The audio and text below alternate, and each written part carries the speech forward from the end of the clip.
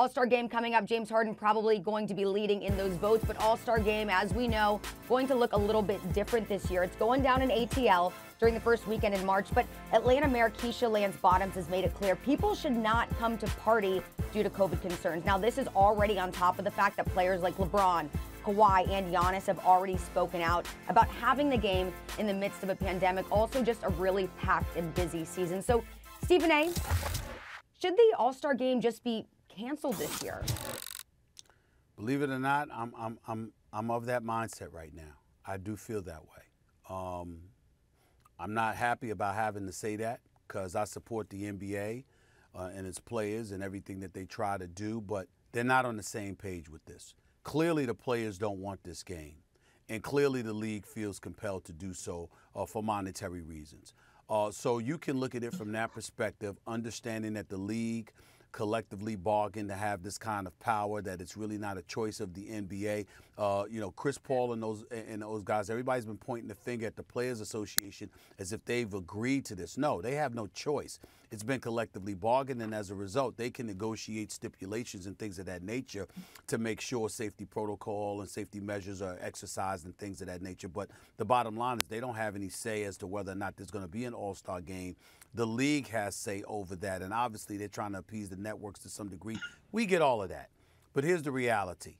The players and the league are not on the same accord in this regard, and now we have local government officials speaking out against this game taking place. When you see Atlanta Mayor Keisha Lance Bottoms, all right, speak out and talk about how she has concerns. She's spoken to the league and et cetera, and she knows that they're going to do that, but you're encouraging people not to come to Atlanta.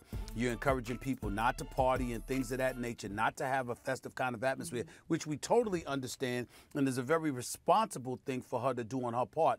If you're the NBA, you're standing alone on an island here. You're flying guys in the night before on private jets and things of that nature. They come in to have a game, the slam dunk contest, the three-point contest, whatever, with no fans in attendance. Remember, the weekend is supposed to be for the fans to celebrate the athletes and the athletes to celebrate with the fans in a star-studded weekend gala. That's really what it's supposed to be. How does that happen without the fans? I don't see that, and I just think that there's too much noise that's been made about this, and it might behoove them to just decide not to have the All-Star game. That's just my feelings on it right now. Well, Stephen A., I started out disagreeing with you about this even before the show. But one thing I've considered has actually changed my mind, but I'm going to play devil's advocate here, and I want to tell you the one consideration, why I agree with you. The reason I agree with you is because what occurred to me, probably too late in this game thinking about it, was this is not like, well, they're playing games all over the place. What's the difference?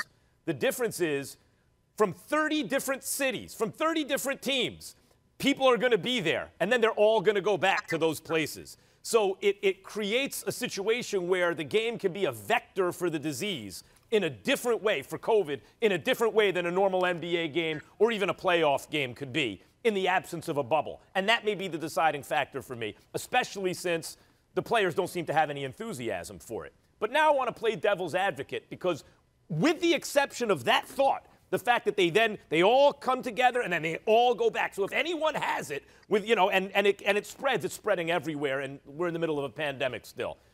But here's the devil's advocate position, and I think it's persuasive with the exception of what I just said. The All-Star game, you can talk about festivities all you want. The Atlanta mayor didn't say don't have the game. She said don't travel to the game. And for the media a lot of the time, and the players, the people involved in the festivities, I think, and whatever fans are there, I don't want to dismiss that, but whoever's live there, it feels like that's what it's all about this weekend. But in fact, it's a TV show. The vast majority of people participating in it from a consumer point of view, consuming it, are watching it on television. It's a TV show. And the NBA is dealing right now in a pandemic where interest in sports broadly has diminished because there have been bigger things going on in the world. Here is a chance for the league to showcase its greatest talents. And yes, if they're showing no enthusiasm for it, that's bad. But hopefully they would.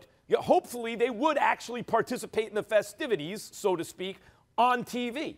Because as a TV show, I enjoy watching it. I like watching the slam dunk contest, three-point contest, the All-Star game, right? Like the game itself. It's not the greatest event of all time. It's not the NBA Finals, but it's a fun, a television show to watch in the absence of other stuff on, especially.